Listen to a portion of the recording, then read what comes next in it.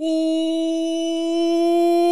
back to the BDGE Fantasy Football Channel. This is a little bit of a different setup, and y'all need to get used to it. If you've been following the Dynasty channel, which is skyrocketed this offseason, we just launched it, but it's doing really well over there. If you play Dynasty, make sure you subscribe. This is Adam. This is Andrew. I'm sure you are familiar with them if you watch any of those videos. But if you're just tapping back into the Redraft channel, we will be doing these group podcasts at least twice a week, and don't worry, you'll still get plenty of Nick face-to-face time. Those videos will still be churning out, but we want to make sure that we are up in the volume. So starting literally right now, you'll be getting minimum 5 videos a week. It is that time of the summer. And make sure you're subscribed to both of their channels as well if you need extra fantasy football content on the way. Today's video, we are going to be playing a little buy, sell, hold. Now, we do this on the Dynasty channel, and it's a little bit easier because there's always trades going on in Dynasty. For Redraft, what we're going to be doing is looking at the ADPs of these players on Underdog. If you're not on Underdog or familiar with it, they're best ball drafts. So a lot of people are drafting right now. They are money leagues, so all the ADP is very concise and very serious based on real news and stuff that's happening right now. So we're each going to be nominating players based on their current ADP and then choosing whether we want to buy, sell, hold them, basically from a drafting perspective. Do we like them at their price? Do we hate them at their price? Are we cool with that price? Like, you know, if they fall to us there, I'm going to draft them, all right? So we will be nominating. We'll put it on the whiteboard, and we will continue to churn these videos out for y'all. I'm going to rip off the first one. Do it. You guys ready? Been ready. My first player is Kupp, Los Angeles Rams wide receiver. Currently the wide receiver 23 on Underdog drafts, all the way up at 31.3. Now, Underdog obviously skews very heavily towards wide receivers, so you start more in that league setting. I don't know necessarily that we need to dive too much into like that aspect of it and more just like player talk in general, what we expect for the upcoming season for this guy. Yeah. But 31.3, that's kind of like back end-ish of the third round, wide receiver 23, back end wide receiver 2. How are we feeling about Mr. Kupp? I'm gonna buy. Interesting. I just went over my rankings again, and I must put hold because I have him as wide receiver 24. So it's like, okay, that's about spot on to where I have him at. So I say hold just because, you know, I feel confident drafting him at that spot. I don't want to draft him much ahead of that just because there's guys that I really believe in this year. But if it was going much past that, I would definitely be in. Where are you at, Andrew? Talk to me about the buy. Yeah, I just think he's a little bit undervalued right now. I have him a little bit higher than you do in my rankings. I think I'm 22, 21 range, somewhere like that. But I just think he's a little bit undervalued, probably because last year, you know, memory of what Kupp did was he was hurt a lot of the year. And Puka Nacua also emerges. And because of that, I think when we have an exciting young player, especially in fantasy football, that emerges, you kind of fade the other people kind of around them, especially when the other guy's older and is dealing with injuries. So I think it's kind of been out of sight, out of mind for Kupp. But when he was on the field, especially in the back half of the year, you look like weeks 11 through 17, when we were playing all the way through our fantasy football playoffs, the target volume was almost a 50-50 split. It was like 49 targets for Kupp, 50 for Puka Nacua. So when they were both on the field, when they both were healthy, it seems like they are still going to get Kupp the ball. And so I think he still has some – I mean, right now where you're drafting him as a wide receiver 2, a low-end wide receiver 2, I think he has a little bit more upside than that in your lineup. Yeah, the more I've been kind of like diving into the situation, I think I like Kupp more and more as the offseason is progressing. Like, he's an easy buy for me at that price, I think. And we're going to be doing like a wide receiver debate video for our redraft rankings. And I think I might be the highest on Kupp. I think I swapped him like 2 nights ago or last night up to like maybe 19-ish in that range. I agree with you. Like last year, for me, he was one of the easiest fades coming into the year because he fucked up his hamstring like multiple times. Then again, right before the season started, missed, you know, a bunch of time in the beginning. It took a while for him to get back up to speed. Soft tissue, older guy early on. Yeah, just a whole lot of red flags and problems. But again, back half of the year, what I think happened is like Puka kind of wiped out his floor. So we were always used to Kupp having like at worst a 7 for 75 game kind of thing.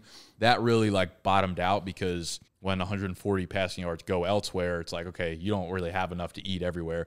I do think it's kind of a situation though, similar to we talk about like Miami, where it's going to be a relatively condensed target tree, right? Like it's going to be Kupp and it's going to be Puka Nacua kind of over and over and over again. And Stafford last year played 15, but his 17 game pace would have put him like 5 yards behind the league leader of Tua there. Touchdown numbers were there. Kyren took a fuckload of goal line touches. Obviously, if that skews a little bit more towards the receivers or Stafford just passing it down on the goal line, I think the touchdown upside is there. I don't know that I'm like expecting Kupp to surpass 1,400 yards, but I feel good enough that like the injuries led him a little bit astray last year. I feel confident projecting this offense to sustain him at like 1,100 yards minimum-ish, and that's a great return. And it's not a huge thing either because he's not like a huge part of their offense, but he's still a starting player in that offense. But Tyler Higbee most likely will not play the first half of this year. Right, towards ACL. So he's probably not going to be getting any receiving targets. I mean, he won't be. Yeah, and that's a red zone weapon. There's really not a lot of guys Colby Parkinson. Colby Parkinson, Davis Allen, like those are the guys kind of behind them. And one other thing that I wanted to bring up, which I thought was interesting, I was listening to a podcast recently where Puka Nacua was on it, and he was talking about last year and his rookie season. Actually, he said that he had to gain weight and play at a heavier weight last year because they knew that Cooper Kupp was banged up, and he had to stay healthier, so he gained weight to kind of make sure that he would be able to carry the load. And so this year, he said, now that Kupp's healthy, they've been working out all offseason. He said he's cutting weight. He's going to play at a lighter weight this year because they're expecting a fully healthy Kupp, and that's going to kind of change the dynamic of how that wide receiver room works. Yeah, those guys just their weekly ceiling. Like if I told you, all right, next year Rams receivers are going to combine for there's going to be 6 instances where one of the wide receivers is going to go over 150 receiving yards in a game. How are you going to split that up between the two of them over the course of the season? Yeah. Next year, there's 6 instances. 4-2. 4-2, Puka, 2 for Kupp. Yeah. Yeah. I feel like that's probably right. Like, the fact that I still think, like, Kupp has those, like, 170-yard games in his bag. Again, the floor is probably a little bit lower, but, like, I still think in that offense. And here's the thing with Kupp, too. It's not like, listen, he's a great receiver and has definitely progressed as, like, a route runner, but he was never a dude who needed to be Tyreek Hill or needed to be Julio Jones. Right. He was schemed into just, like, fucking amazing target availability there. So even if he's lost a little bit of his step in terms of, you know, breakaway ability or whatever the case may be, like McVay puts him in spots where there's not defenders within 7 yards. And now you add another guy like Puka who demands a ton of attention. Like Kupp feels like a really good third-round pick. Well, I mean, for sure. If you ever listen to Cooper Kupp after a game or on any talking like on a podcast, something like that, the guy's IQ is outrageous. He's never been a guy that wins off athleticism. He knows where to be, and Matthew Stafford and him, the rapport they have is ridiculous. So, like, for me, the reason I have him as a hold or in this range, if he's fully healthy and playing, I don't think there's any talent issue, or I don't see a problem with, like, Cooper Kupp performing. But you don't see that? I think maybe that's what some of the market is kind of, like, baking into it, the fact that, like, did Cooper Kupp lose his step? Like, getting older, you know, it's always a question. Yeah. And, I mean, there was reasons to see it in the middle part of the season. There was, like, I think 3 games where he played the whole time and didn't do anything. Yeah. Now, part of that was actually, I think Matthew Stafford missed some time at that point, too. Yeah. Remember then Cooper Kupp also, right after the bye, I don't know if you guys remember this, Cooper Kupp right after the bye, he played like, I don't know, a handful of snaps and like tweaked something, missed the rest of the game. Yeah. This is a thing for me where I bake this in actually, right or wrong, this is the way I process it. This guy's over the age of 31. Like, sometimes your body just gives out on you. Yeah. Yeah. And you look at like Julio Jones, like I actually don't think anything really became a problem for Julio Jones other than he used to play through all of those nagging injuries. Now he couldn't. And a soft tissue over and over for me, I bake that into the floor. And I just see it as, has he lost a step? Probably a little bit, but does he still have a high-end range of outcomes? Yeah, but is he going to be healthy the whole season? And is it going to be a frustrating situation with him? I think so. I think what will end up happening is I think he'll end up being a back of the second round pick. I think he'll end up in like the 212, 211 range by the time redraft picks. Which would be like wide receiver 20 type thing? Or wide receiver 18? Like 17 to 20 range, okay. I would assume. I would say at that point, too. Maybe higher. It would definitely change the buy that I feel today. I would get a little bit more hesitant on it. Yeah. I think it'll be a good. This will be a good little leeway into the other video where we do the wide receiver rankings too. Yeah, the debates for sure. All right, y'all got. Funny you brought up a Los Angeles Ram because I want to keep talking about this team. The guy that I want to nominate is Kyren Williams. That's one of mine. And Kyren Williams last year broke out, dominant player, 21.3 fantasy points per game, which was the second overall running back from a points per game standpoint.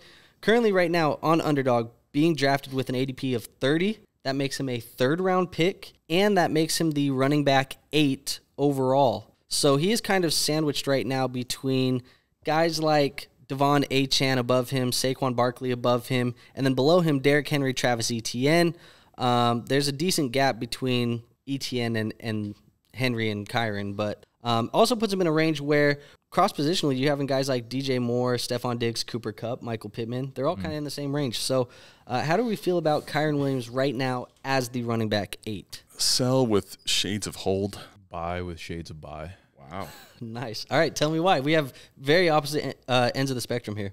I mean, third round Kyren feels like he has legit league winning upside, I think. You want to talk about like running backs that win your leagues or guys who average over 20 points per game. He could be a dude who scores like that vintage Todd Gurley type of touchdown upside. Where like Gurley, obviously a much more explosive player, but the years when he was scoring 16, 18, 20 touchdowns, like the majority of those were just on the goal line. You know, so like Kyren scored a ton of fucking touchdowns on the goal line. We just talked about Cooper Kupp, like maybe that leans the other way. I don't know. They seemed like they wanted to run the ball when they got down there, and Kyren was such a force down there. He was so, it was like Aaron, like maybe undersized, but the way that Aaron Jones was good on the goal line, those types of guys. So yeah, Blake Corum is there and will take some touches for sure, but I don't think that's going to bring Kyren down to the point where it's enough to get him into the third round for me. Are you worried at all about the fact that Kyren Williams is missing time early on this offseason already with like foot and ankle injuries?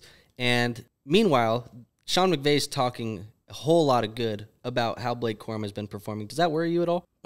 No, because I'm not surprised Blake Corum is performing well. I think he's a good running back. Like that's no surprise to me. I think he's the perfect guy for a Sean McVay offense. He's not going to fuck anything up. When McVay, you look at historically, it's like a bunch of dudes that McVay just gets pissed at over and over again, where Akers can't read a fucking hole for his life. Henderson. Like, yeah, like all these guys keep doing that, and he's like, all right, let's get some stability back here for if Kyren gets hurt. So it's easy, I think, to shift your dynasty mindset into redraft, but like Kyren, I don't want to buy in dynasty whatsoever, because I think it's going to be one more really good year, and then the questions start to really emerge. For redraft, I think him dropping down this far for someone that could be the difference in you winning a league is what I'm trying to invest in here. I believe in the offense, I believe in the coaching scheme, and Kyren just showed us like there's no reason not to believe in him.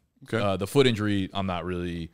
It was super minor. It was a couple of weeks ago, a month ago, and they said he'd be perfectly ready. Fair enough. I'm not too worried. Yeah, I mean, he's at running back 8, though. Like, I definitely believe there's other running backs that offer me league-winning upside this season that aren't Kyren Williams. And Kyren Williams, like, last year, hell yeah, he offered you league-winning upside. He's playing 90% of the snaps. Like, that, I don't think that's continuing to happen. Now, to your point, like, I think he's still going to be very efficient around the goal line. I think he'll still be a good running back. I just believe that the ceiling is capped from what we saw last year. I don't think he's going to be a bad running back. I think, like, if you told me it was running back 10 to 12, I'm probably more comfortable there. That's where I say sell. Like, to me, there's just Derrick Henry, I think, this year in Baltimore, Devon Achane. Like, I really think Isaiah Pacheco has a chance to take off for KC. There's other names that I just prefer to Kyren here, where, like, I think that they have just as much upside, but also probably a little better floor as well. I think that Blake Corum could come in and actually command, let's even say it's conservative. Like, let's say the splits are like 65% to Kyren. You think that's conservative? You think Blake Corum's more likely to go above that to like 40, 45? I think that's crazy. No, I think conservative would say that, like, you think Kyren's going to play more than 65% locked in? I would say for sure that's his floor right now, yeah. Corum just, after what Kyren did last year, Corum just coming in and commanding 40 to 45%. No, I'm saying conservative, like 30 to 35% right there. Right, but you said conservative 35. So if you're being conservative, you're saying like I think the average or realistic would be like. No, I'm 40. saying conservatively. Like if Kyren, you think that it's conservative to say Blake Corum's only getting 35% snaps? I think that's pretty conservative. No, it's for a third round pick. I'm saying Blake Corum gets 35% of snaps. Kyren Williams gets 65% of snaps. I think that's conservative to cap Kyren there. I think. Are we saying the same thing, or are we saying opposite things? I can't be. I don't think you're saying the same thing. If I'm understanding you, you're saying that it's more likely. We have a mediator. No. Yeah, I'm the mediator here. It's more likely. You're saying it's more likely that Blake Corum gets touches than he doesn't, and you're saying it's more likely that Kyren Williams sees the majority of the touches than he doesn't. Yeah. And so I think you guys are both on opposite sides. Okay, maybe we're not. He's definitely on the side where he's saying that Kyren Williams is going to get a shitload of touches. Sounds like you're saying Blake Corum's 35% is conservative, and I'm saying Kyren Williams 65% is conservative. Okay. Correct. So it feels like the energy we're saying is like you think it's more likely that Corum's numbers go up, and I'm more likely that Kyren's go up from 65. Yeah. So let me just, instead of trying to figure out what you're saying, let me tell you what I'm saying. let me tell you what I'm saying. It's my work. Yeah. 65% snap share is still really high for running backs in this day and age. It's actually really, really high. 35% snap share for a third-round running back would be kind of a waste on that pick. I mean, it's year one. It's Kyren who just performed really well with 90%. McVay, when he has a workhorse, is But what was the problem with 90%? He got hurt. Like they obviously invest day 2 draft capital to try to lessen the workload. I think that's why I'm saying conservatively. That's why, like, I don't think conservative would be dropping it down to 65%. I think he'll start off at 75%, something like that. Like, I think Corum will work in maybe grab a drive here or there, which, you know, could be the difference in going from 22 points per game to like 18, but I'm still happy with that. And I just think historically, like when McVay has a dude that he really likes and trusts, he's riding that guy until he doesn't need to. So let me ask this question, because I want to put an actual physical representation for us out there. Do you think this split is going to be closer to what we're seeing with Kenneth Walker and Zach Charbonnet? Is it going to be more or less than that? That's basically what I want to say. That's kind of tough. I mean, Charbonnet got very little run when Walker was out there. That's what I'm saying. Yeah. And what was that, about 30% snaps? I don't know off the top of my head. I couldn't tell you. I'll pull it up because like I bet if you really narrowed it down to just when those two were healthy and on the playing together, it would be like lower than that, if that. I'm gonna pull it up because and the reason why I bring that up is because when we looked last year, when Kenneth Walker was on the field, you didn't want to play Zach Charbonnet. You didn't want to roster really Zach Charbonnet, other than he's just a handcuff for Kenneth Walker. Yeah, he was a dud, a complete dud. So this is where it's really interesting. I'm glad you brought this up for context. Zach Charbonnet in the first 4 weeks before the bye, 25, 26, 43%, and 25% snaps early on, right? Then after that, weeks 8, 9, 10, when Kenneth Walker's body started to break down a little bit, 59, 55, 52. Then he actually got hurt, and he played like 85% of snaps. But the second half of the year, he was playing anywhere from 45 to 60% of snaps when he was on the field with Kenneth Walker. And we kind of think like he didn't play very much. Yeah, I mean, like that to me is not really an indication of the play to get that to me was more like a Kenneth Walker health thing. But isn't that kind of like the thing with Kyren? Like, not that he isn't great, but you want to kind of lessen his workload so that he doesn't get hurt. Well, they have said that the reason why they brought Corum in was to kind of lighten the load. Exactly. Yeah. Yeah, I have no doubt that's going to happen. Like, I'm not sitting here being like it's going to be a 90-10 split, but I just think, like, Kyren's going to play 70-75%. I don't see a reason why he wouldn't. McVay trusts the shit out of him. And where do, like, the valuable touches go? And I think those are on the goal line. Like, Kyren can see 70% of the touches or 70% of the snaps and score 13 rushing touchdowns this year kind of thing. I get what you're saying. Like, there are running backs behind him that I also fucking really like. And maybe it's just speaking more to the fact of, like, the running backs going this late are a nice, like, pendulum swing that we could really like hit value in that third, fourth round with those guys. But yeah, I think this is like appropriately priced for Kyren, and I'd be happy taking him in the third round if he drops there. For what it's worth, as the mediator of this discussion, boom, I have him as my running back 8 in my rankings, and he's being drafted as running back 8. So I am right here where everybody else is.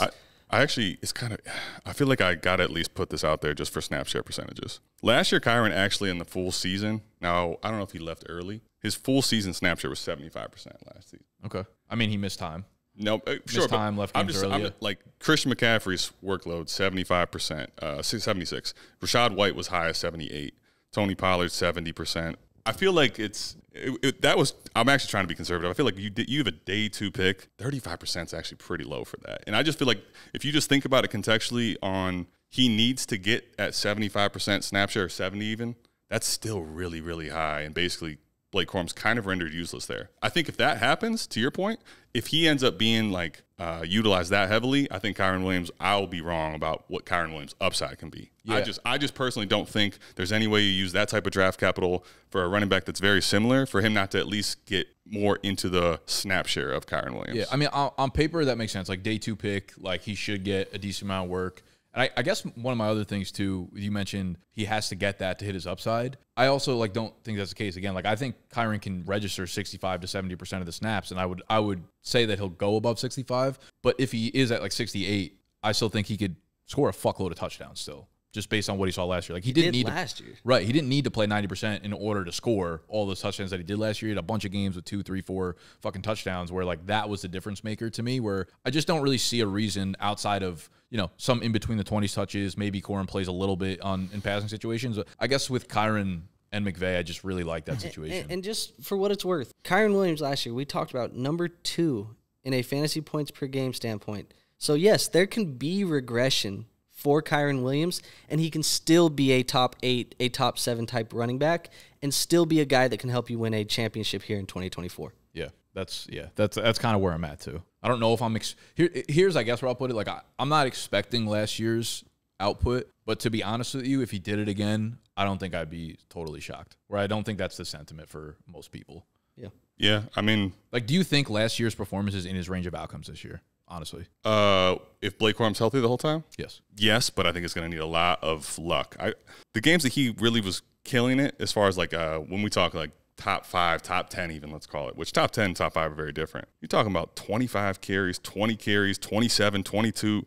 Like the guy literally from week 13 on was a 20-plus carry, not to mention 5 to 7 receptions. Like I just think that the volume, I think overall opportunity is the biggest what lends fantasy upside. And I think that if you tell me he's getting 15 touches to 18 touches in a game, could he still be really great? Yeah, absolutely. But I think that's very different than a guy that was getting 30 touches in a lot of these games. No, that's fair. Like the workhorse upside, maybe not there. I guess my POV was like you could skim the fat, and I still think that like 90% of the upside can be in that 18 to 20 touches. Because if all things being equal, if let's say that happened where his workload does get cut down some, then it actually becomes he needs to get those touchdowns to have the high end upside. Sure. But I'm not going to say it can't happen because we've been 20 minutes on Kyren. It feels like. Well, we could keep going. This is a good conversation. You're selling, you're buying, and I'm going to split the difference here because I told you I have him at RB8. He's being drafted at RB8. I'm holding, baby. All right, let us know what y'all are doing with Kyren this year, dude. I'm kind of curious to hear what people think about this. Yeah, I want to know the exposures. That's like one of the fun things about underdog fantasy is like you join a bunch of drafts that are $3, $5, and they allow you to see the number of times or the percentage of teams that you've drafted a specific player on right now. So if you guys have been drafting on underdog, I want to know your exposure to Kyren Williams, where he's going. Earlier on, he was a really early draft pick, obviously. I can predict people are going to be big mad at me. Like, just a guy that was that good last year, people don't want to hear that he might not do that. I think redraft is a little bit more like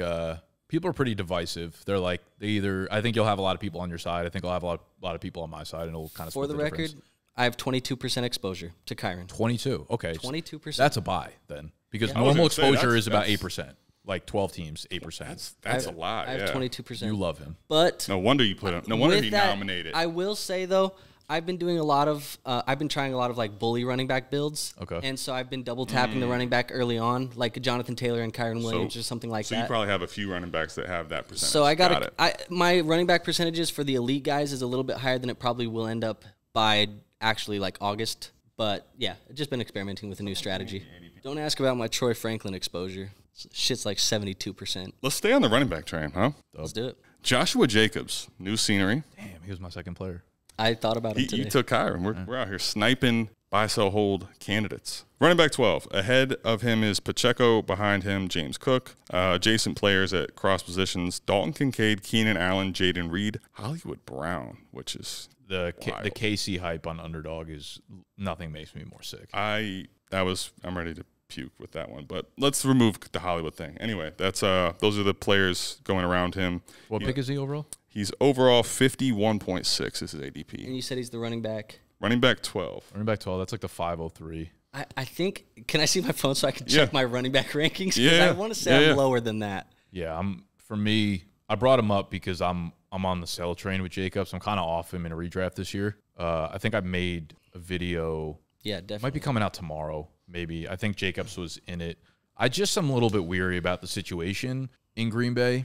Yeah, selling. Double sell. And I'm not really sure. That's like where I would be at too for the record. If we looked back on it, would I be surprised if he kind of scored like 8-10 touchdowns? Not really. He'll probably be the workhorse in a pretty good offense. But he's coming off of like one of his worst years, really inefficient. Marshawn Lloyd, like we want to talk about adding a day two back to the backfield. I like Marshawn. Man, that's what I was going to ask. There's a lot of hype about Blake Corrin being a problem to Kyren Williams. A lot of hype about Trey Benson being a problem to James Conner. But like Marshawn Lloyd is really going under the radar here for a guy that complements Josh Jacobs really, really well. Mm-hmm. And I think in that type of offense, like LaFleur's come out and he's like, yeah, we want to run a committee here. Like, we don't want to give it to one back. And I think he's proven that literally for the last, 5 years consecutively. Aaron Jones has been the best talent there, but they've always used Dillon. They've always used Jamal Williams. They've always used a secondary back. For sure. Even if you go to his time in Tennessee, like, he was using Dion Lewis with Derrick Henry. Yeah. Going back in the day, yes, sir. D-Lou days were fucking prime. Hey, D-Lou used to kill it, too. D-Lou was himmy, for always spell somebody. But, yeah, I had to check my phone because I wanted to make sure that I had the number correct. But I have Josh Jacobs as running back 15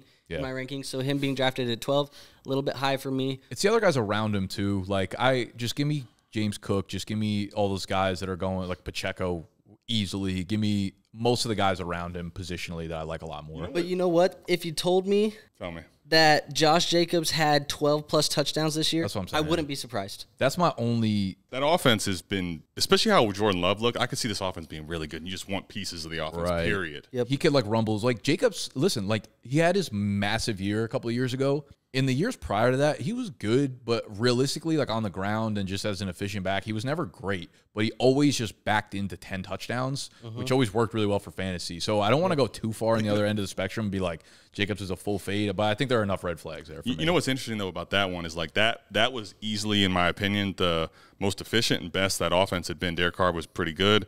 And what you saw was that actually Jacobs he had like some crazy long runs. He got in space. He had touchdowns.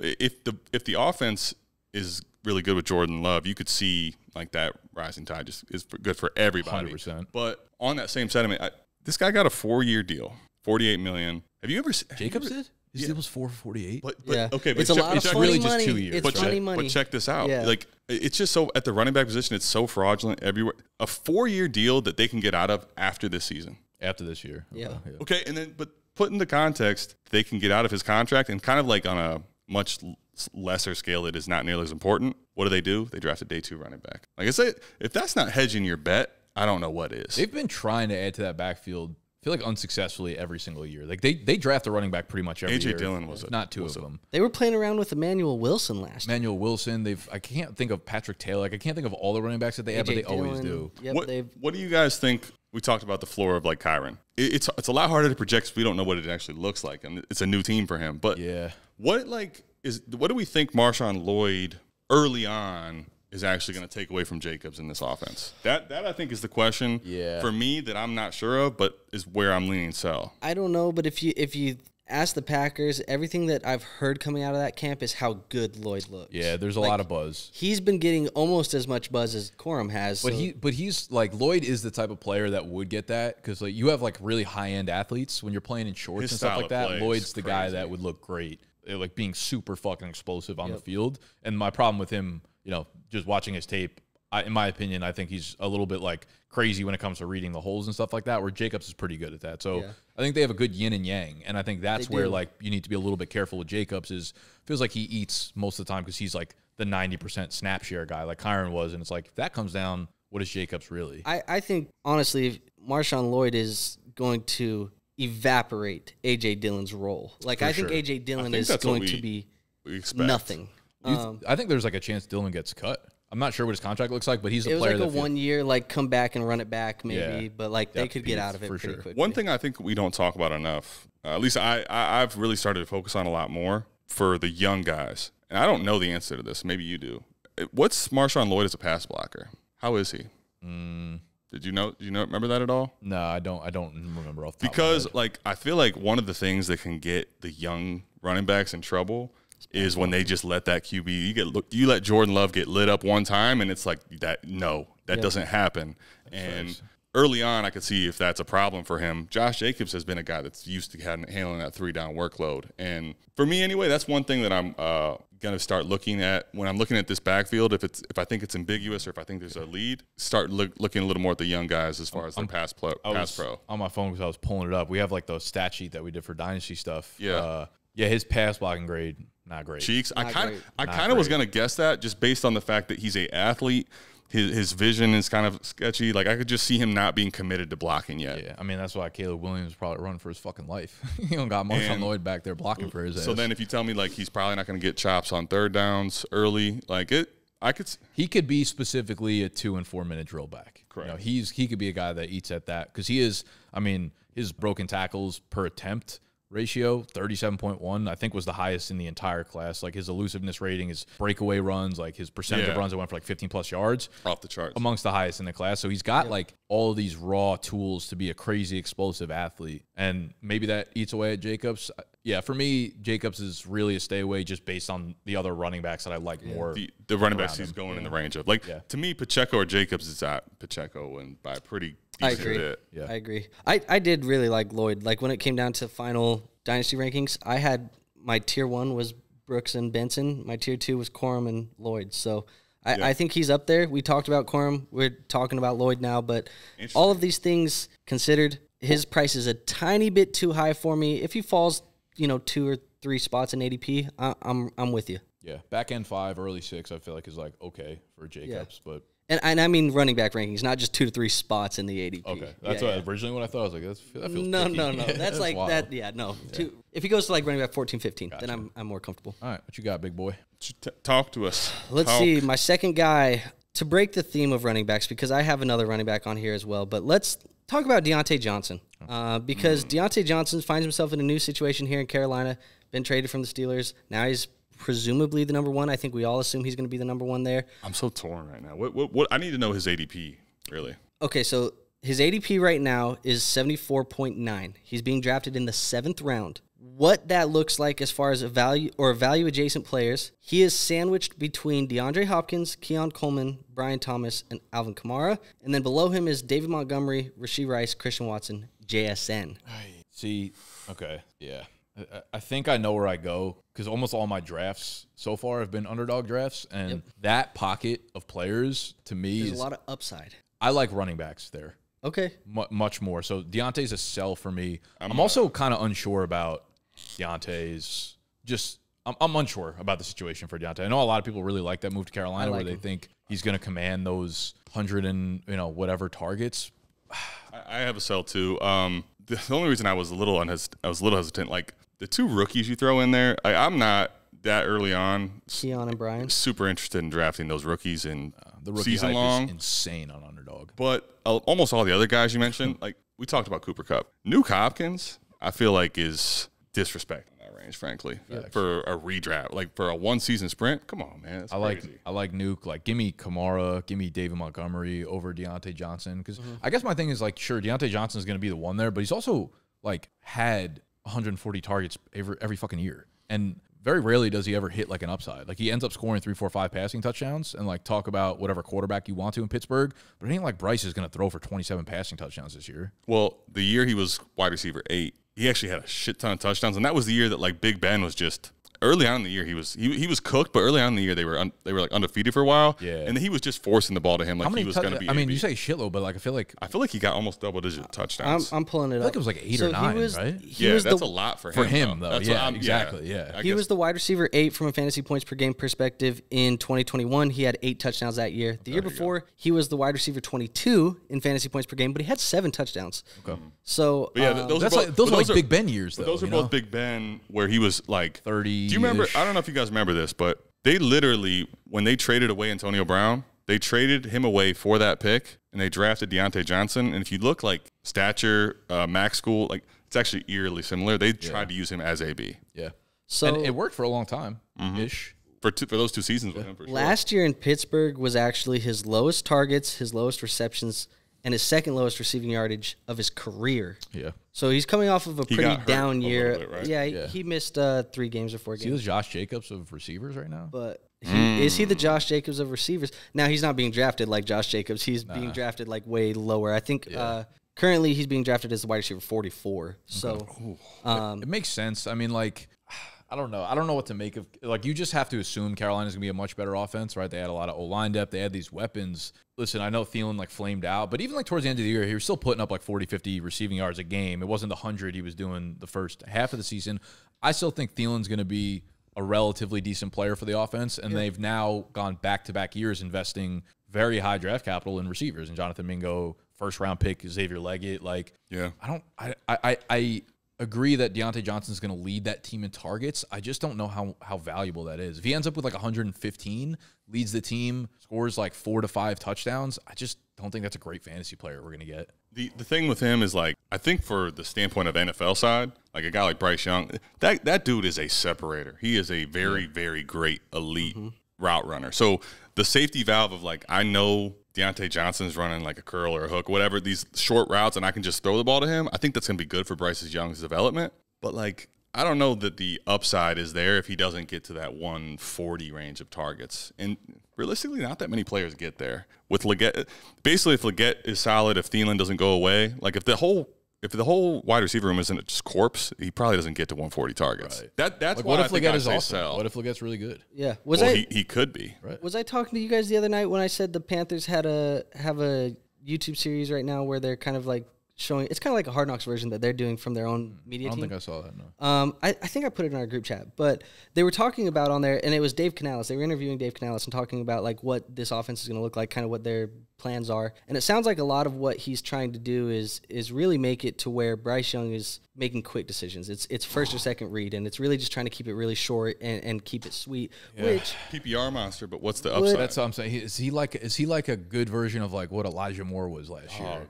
You're giving. I mean, he gets open, but what if his ADOT's like 5? yeah, That's it what I'm seems saying. Like that's his what yards they're per trying to target do. number might be low as fuck. I just think, for what it's worth, I know I nominated the player. I think wide receiver 44. That number feels low. I would say he outperforms that. By the end of the year, I don't think he is lower than 44. Yeah, definitely not. I guess though, where my hang up though is like 7th round. Right, and that's The way With like Kamara. the way and- I'm building my and- team, I'm just not drafting Diontae in round 7. There's just no way. Is that because you're going wide receiver early, and then you're in those middle rounds is where you attack that running back?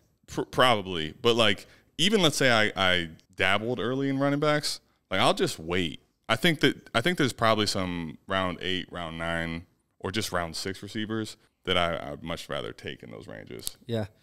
Personally, that to me feels like a really good value pocket for RBs in underdog. Like the more you do them, the more you realize like where there's certain positions you should be attacking. I'm pretty sure you named Kamara and Montgomery, right? I did. Like So- those two are guys that I'm taking 100%.